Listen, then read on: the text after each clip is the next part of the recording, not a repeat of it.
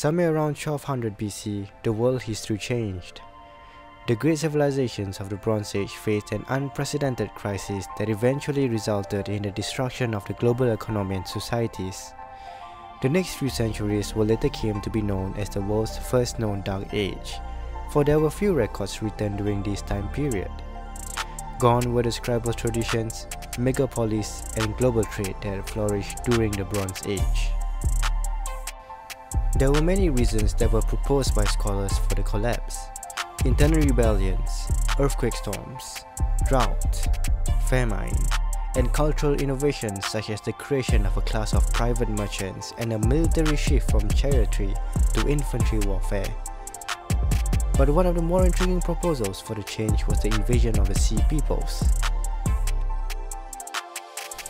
The modern umbrella term Sea Peoples was first coined by Maspero in 1881 based on the Rook's term Peuple de la Mer, which literally means peoples of the sea.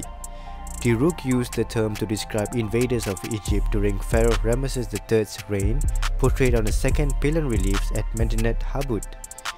Three distinct events became the markers for identifying Sea People groups within the Egyptian archive: the aforementioned attacks against Pharaoh Ramesses III in 1179 BC and 1176 BC, and an earlier invasion of Egypt by the Libyan king Murtanieh during Pharaoh Merneptah's reign in around 1208 BC, where he employed some Sea People groups as mercenaries.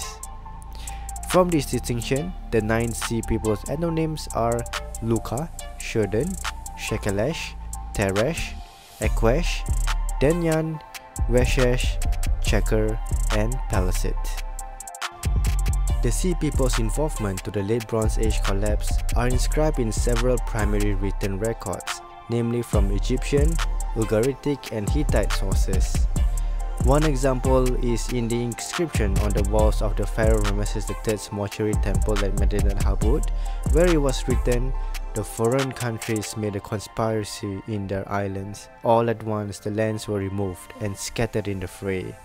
No land could stand before their arms, from Kate, Kode, Carchemish, Arzawa, and Alashia on being cut off at one time. A camp was set up in one place in Amuru. They desolated its people, and its land was like that which has never come into being. They were coming forward towards Egypt, while the flames were prepared before them. Their confederation was the Peleset, Checker, Shekelesh, Danuna, and Weshesh, lands united.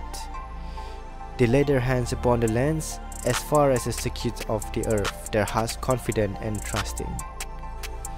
The Sea People's attacks were also found written in secondary sources, meaning written sources that were written hundreds of years after the incident. One example is Homer's Odyssey, composed around 750 BC, that mentioned about attacks by Achaeans on the Egyptian kingdom, which are reminiscent of the attacks portrayed in primary written sources. While the textual evidences are few, the non-textual evidences for the Sea People's invasion narrative are aplenty. Historians have attributed the sudden appearance of Aegean-style architecture, Aegean-style bichrome and Mycenaean 3C pottery, and Aegean-style loom weights in the eastern Mediterranean region, where Turkey is currently located, as indication for the presence of the previously foreign groups of Sea Peoples. The artifact's origin can be traced back to mainland Greece and Crete, with a probable transition through Cyprus or the Anatolian littoral, and they appeared in Iron Age Philistine settlements such as the Philistine Pentapolis, to which it became synonymous with Philistine material culture.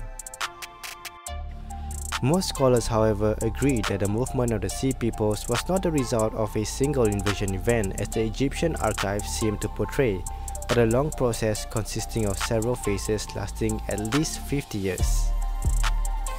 So, who are the Sea Peoples? Researchers employed linguistic, archaeological, literary, and geographical methodologies to assist them in uncovering the Sea People's homeland.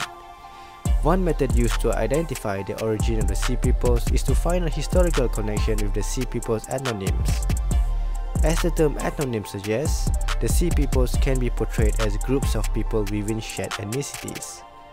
Hall distinguishes a number of indicia that constitute an ethnicity, which are race, language, religion, and shared customs. There are some gray areas in utilizing this methodology. The indicia that were proposed are not definite criterions for in-group conclusion because they may change. For example, when an entire ethnic group choose to speak a different language. We know that this have happened before with the case of the Vikings that had raided France and eventually settled there. An ethnic group may also choose not to distinguish themselves by any form of ethnic indicia. This means that a person can be of an ethnicity by virtue of his own belief that he is of that ethnicity and calling himself that ethnicity, which was an observation made by Hall of the Luo people in Thailand. The idea of a shared ethnicity can also be from an ethnic or ethnic perspective. An ethnic perspective takes the point of view from within the social group, while an ethnic perspective takes the point of view of an external observer of the social group. The epigraphical and literary sources that depicts the Sea Peoples are mainly from an ethnic perspective, as they are recorded from the perspective of outsiders. Recognizing this ethnic perspective is important because it tells us that the indicia that constitute each Sea Peoples group lie in the perspective of the external scribes, in this case the Egyptian scribes, and that the Sea Peoples group or other external groups may have different indicia to group the Sea Peoples. Hence, this leads to another possibility, which is that other enonyms could be used to call the Sea Peoples. These other enonyms could be exonyms, which are ethnic names called by other external groups, or endonyms, which are ethnic names called by members within the group. For example, while majority of the world refer to people from Germany as Germans, Germans refer to themselves as Deutsch. To identify a historical ethnic group, we can reconstruct distribution patterns of language groups, analyze and group written and cultural artifacts, and assume that the nucleus of this ethnic entity is lurking in the background. In the following series about the Sea Peoples that will be published, we will be looking at written attestations and theories as to who each of these various Sea Peoples are. If you would like to see more of such videos and content, please do leave a like, follow and subscribe to my channel, or follow my Instagram at 123. And if you would like as well, you can follow my blog post at onetravelandguides.blogspot.com. With this, thank you for your time again, and I'll see you in the next video.